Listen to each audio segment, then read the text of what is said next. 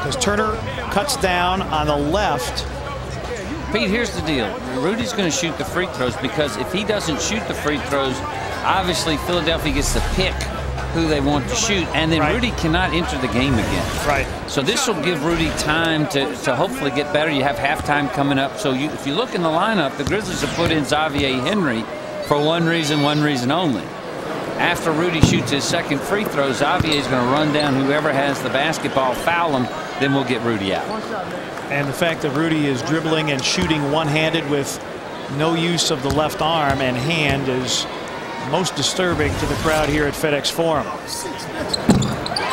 Makes one of two. And now Xavier is trying to take the foul. And so Mike Conley takes the foul against Lou Williams. And Lionel Hollins is really going after the rookie official Kevin Cutler, saying, he missed the call. We were trying to take a foul.